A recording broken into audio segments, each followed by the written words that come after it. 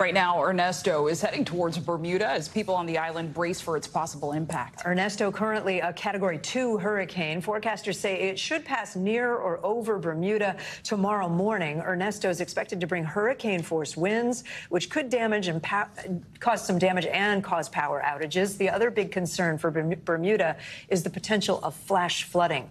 NBC News correspondent Stephen Romo is with us in Hamilton, Bermuda, the capital city. So, Stephen, looks like rain there. Tell us what you're seeing and how people are getting ready. Yeah, Kate and Sinclair, the rain has picked up. It's one of those times when you're waiting on a hurricane, you get those outer bands and a sudden burst of wind and rain, and then relatively calm. We just have some light rain at the moment right now, but Bermuda knows hurricanes well, and they are taking this very seriously. They are stopping bus service. The airport will close 8 p.m.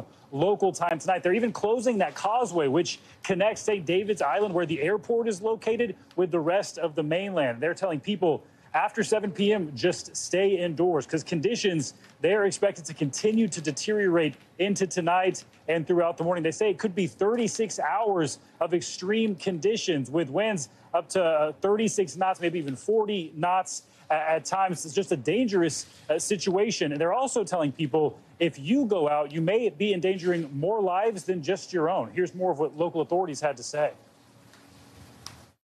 This is a significant period of time to be under such conditions, and it presents a considerable risk to life and property.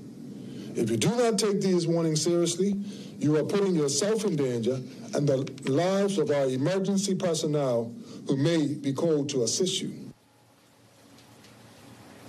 And for those tourists who are hoping to get out before the storm, they are running out of time. Many of them going to have to hunker down, just like the residents here of the islands. Hoping everyone who feels it stays safe. Stephen Romo, thanks. Thanks for watching. Stay updated about breaking news and top stories on the NBC News app or follow us on social media.